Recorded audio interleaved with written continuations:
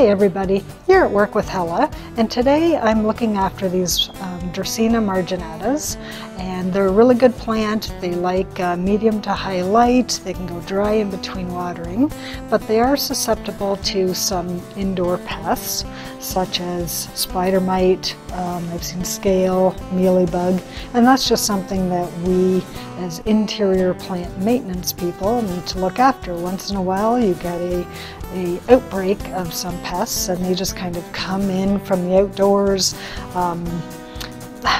in the air circulation system. I don't really know where they originate from, but you could have a plant on site for years and then all of a sudden they get a pest. I don't know where it comes from, but regardless, we need to deal with it, and I'm going to show you one right now. You can see that this plant looks really great from far away, but when we get closer, you can see that there's some white bits on the leaves here. That is actually an insect called Mealybug.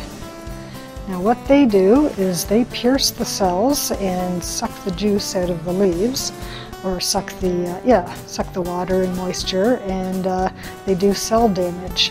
So this is something that we deal with pretty much regularly, and they just pop up.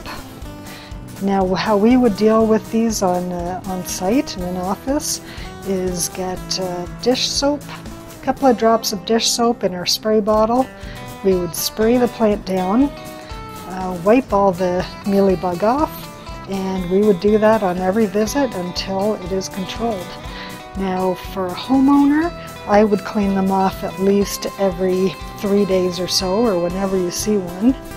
And they not too hard to look after. I mean, it's pretty hospitable to be, or non-hospitable, I don't know. Pretty hard to survive when you keep getting wiped off. So there's a little tip for getting mealybug off your marginatas. So now that I've cleaned off the marginata, the plant will be fine again. Have a green day.